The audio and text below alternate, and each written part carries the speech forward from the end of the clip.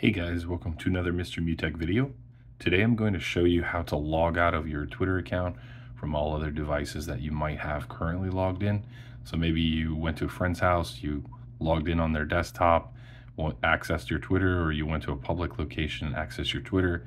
You're worried about it still being logged in. I'm going to show you how to completely log out of everything else that might be logged in on Twitter right now. So if this video is helpful for you, I'd appreciate that you'd like, and if you want to subscribe later, that'd be cool too. So let's go ahead and get into it. First thing you're going to want to do is go ahead and tap on your profile at the top here. And once you go to your profile, you can do this on Android or you can do this on iPhone. Doesn't matter, either one. You're going to then go to Settings and Privacy down here towards the bottom. And after you go there, you're going to notice there's an option here for security and account access. So go ahead and tap on that. And now we want to go ahead and go to Apps and Sessions. Once we go to Apps and Sessions, we're going to see an option here for Sessions. And this is going to show you any devices that might be currently logged in.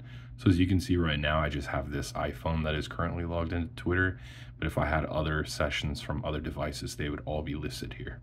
So all you have to do is just go ahead and tap this and then tap the log out, and you will be completely logged out of all your sessions. Just make sure that you have your password saved in case you need to log back in on the specific device that you accessed this from, or that you closed out all your sessions.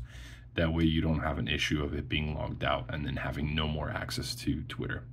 Hopefully that was helpful for you guys, and if so, I really do appreciate the like. If you want to subscribe, that's cool. If not, thanks for watching. Take care, everyone.